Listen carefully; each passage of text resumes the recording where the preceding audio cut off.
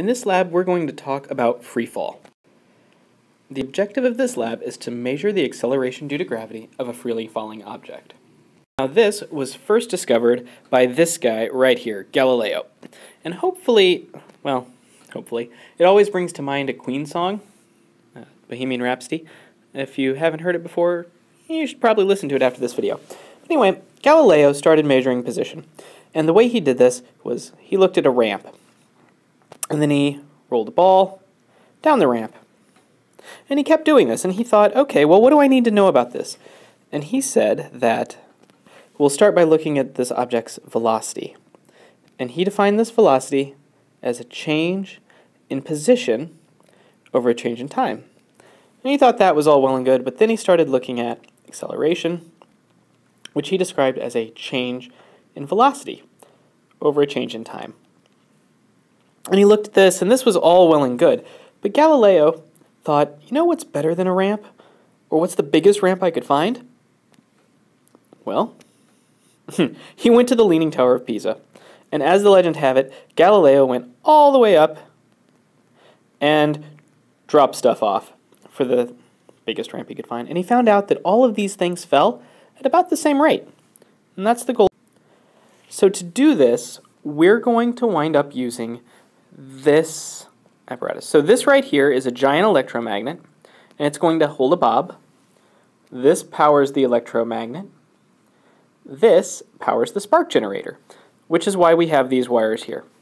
So your frequency, your time between sparks, frequency equals 1 over time between the sparks is going to be given by this knob right here. Other things to note, this knob or button releases the electromagnet. This is a red button, and you've been waiting your entire physics lab career to push a red button. Well, this is the lab for you. So the first thing we are going to do, we're going to put a piece of tape over this wire and ensure that the tape is over the back wire. Put tape over wire. The way this works, this is spark tape. There's going to be a spark that's going to jump between those front two wires. And then we're going to hang this mass over the tape. So your electromagnet should do this. Now, one thing I want you to note about this is that if you take a very close look, you'll see that you only have about 1 millimeter of clearance right here and between here. So if this happens to hit, it will go pew and fly off and probably land on someone's foot. So please don't do that. Next, after you have done this, you can flip the spark generator on. Leave it off until someone goes here. And here's why. You will notice that if you push and hold the spark generator, you'll say, wait a minute, isn't that a high voltage shot going between those two wires? Yeah, the answer is yes. So please, please, please stay clear of the spark. That is important, and it merits some little important words. Stay clear of the spark. Wait till you're handed back, or till you're out of the way. Then, if we can hold the button down, push the release button, it will fall. And notice, only let go of the red button after it hits the ground. So what this does is it will leave a bunch of little marks on your tape, and I want you to circle the marks. Spark tape, as it gets knocked around, it's a wax coating, and that wax will go away, and it'll look like you've got a whole bunch of marks. So circle the marks you're going to use. That is an important note. Notice, in this case right here, you'll notice we've got two. So you're going to have to pick one. And this could be the spark misfired, could be something weird ran against it. But you have to make a judgment call. So let's look at how we record data. Again, we're always going to record our raw numbers. So our tape readings, in this case, were 2.0 meters. And these are really big numbers, so yours are going to be smaller. 2.00 meters and 5.00 meters. Then we look at the differences in these. So the difference between these is 1 meter. Difference between these is 2 meters. Then we care about what is our velocity right here. So change in y over change in time. So the change in this would be 1 meter.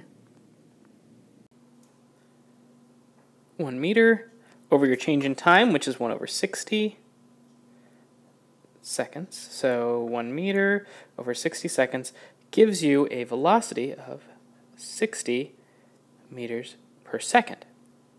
And then you do this for your second point. You get 2 meters over 1 over 60, which equals 120 meters per second. Now the numbers you get are going to be small. These are gigantic numbers because I tried to make the math easy.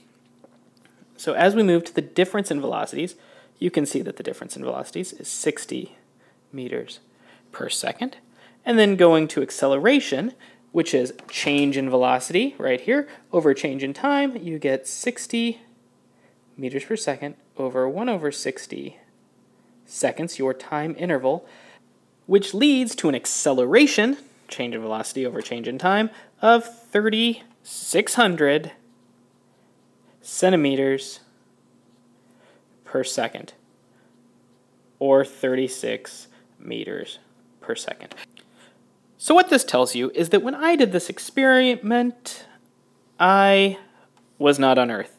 But you will be on Earth, so hopefully your value will be much, much closer to the actual acceleration due to gravity for Earth. Then you're going to have a value for g. Right here you'll have like a1, a2, a3. You'll have acceleration to all these points, and you can get some average value for a. That's one way. So you'll get an average, and you'll get a plus or minus here. You will also graph right here, and again, acceleration. Acceleration is the change in time, change in velocity over change in time. So you'll plot your velocities, plot time.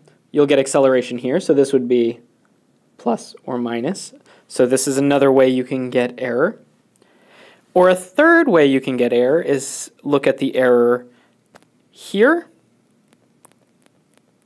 Error in your first reading. See how close can you read a meter stick. And then propagate that through. So there are 3 ways. You can probably come up with more, and if you would, just please talk to us about this. So in conclusion, very important, stay away from the spark. Don't want anyone to get zapped. Circle all your points that you're going to use. Otherwise you risk knocking them over, creating some other random point that you don't want. You're going to calculate acceleration due to gravity. A couple different ways to do this. And always, always, always remember to read to the 1/10 of a millimeter. So I hope that makes sense. Please go through, read your lab handout while watching this video, and ask any questions you have in lab. Thanks.